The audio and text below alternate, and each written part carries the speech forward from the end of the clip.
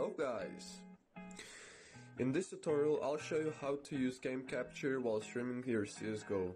All you gotta do is go to your Steam, library, click on properties, betas, and you just gotta press the 1.37.5.9 version. What this does, it just goes back to older client where there wasn't a new back update, but it's all the same as the gameplay. And I found this out earlier, so I'm showing this with you since a lot of people have problems with this.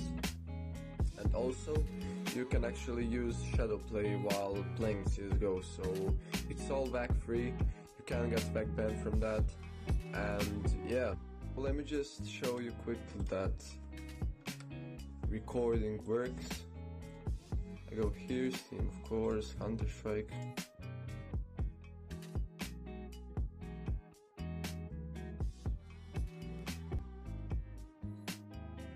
Wait while it loads. And here we are inside of CSGO. My inventory on 11th, or what is it? Okay, 11th. And you see, I don't know if you can see the green dots in the bottom, but it's recording with NVIDIA Shadowplay.